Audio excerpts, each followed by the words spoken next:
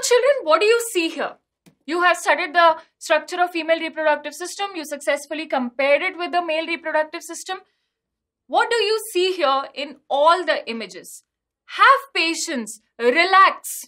You have done a lot, you're doing beautifully. Just pay your attention to each and every image. What is one thing common?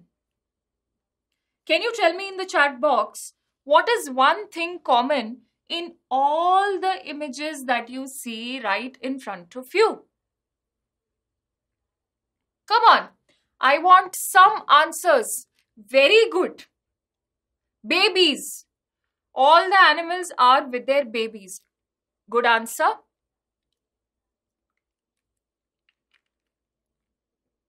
But what are babies doing? Why are babies clinging to their mother? Thank you. All the mothers are feeding the babies. And for that, all these mothers, the females in all these species have mammary glands. In last class, I shared an emotion with you that you know what, a female body is designed by God to do that, to perform that biggest the action of biggest responsibility is to keep a young one, to develop a young one in her body for 9 months, to give birth and then nourish and help in the growth of that young baby. A newborn without mother's nourishment will not survive. He cannot go and order a pizza or a burger and feed himself. He can't even walk. He can't even sit when he's born. He doesn't know how to even eat. The reflexes might not have developed fully. So a female body is beautiful and blessed to perform that function. And the structure for feeding are the mammary glands. So this is a mother feeding a baby. Although mammary glands, it's very unfortunate that a female's breast or mammary glands, we as biology students can say that, are sexualized. They are seen, it is shown in movies and whatnot, that they are the organs of sexual, a male is supposed to get excited and sexualized looking at the mammary glands. Whereas the purpose of breasts in a female is not that. It is the very essence of a female being a female. It has to be revered and respected. The same, any male who is sexualizing a female's breasts or mammary glands actually was fed by his mother through these breasts. And that is why God made them. We are going to be studying the structure of female breasts to understand how they are able to nourish the baby.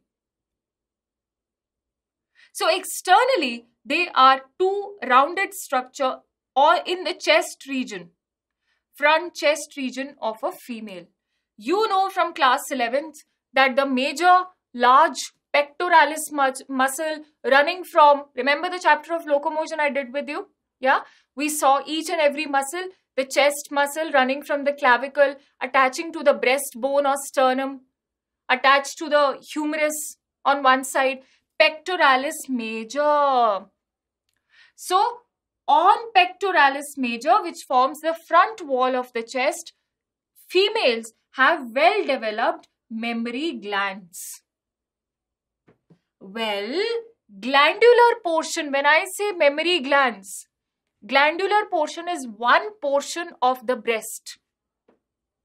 Okay, so we will study about the internal structure of breast also. Breasts are not developed from birth. A newborn female has underdeveloped breasts until puberty. As she attains puberty, we have talked about this earlier in our first class, this is one of the major secondary sexual characteristic that develops on attaining puberty, enlarging of breasts. Of course, this change or this transition at puberty happens under the effect of hormones, the estrogens. Okay, just like testosterone does that. It's a secondary sexual character. So, till puberty, the mammary glands are underdeveloped. Alright, and when at the time of puberty, estrogen and progesterone are released, both these hormones lead to the development of internal structure.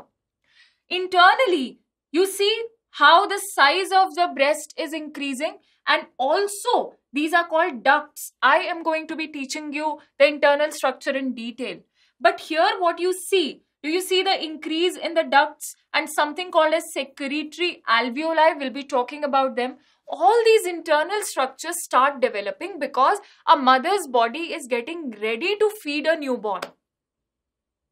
They are ready even if a female doesn't carry a baby. They are ready. The difference is, see, the structure is ready. The ducts are developed. The adipose tissue is increased. The secretory alveoli, which are going to secrete the milk, which are going to produce the milk, they are ready. But the milk actually is ejected or secreted, which is lactation, only during pregnancy and childbirth.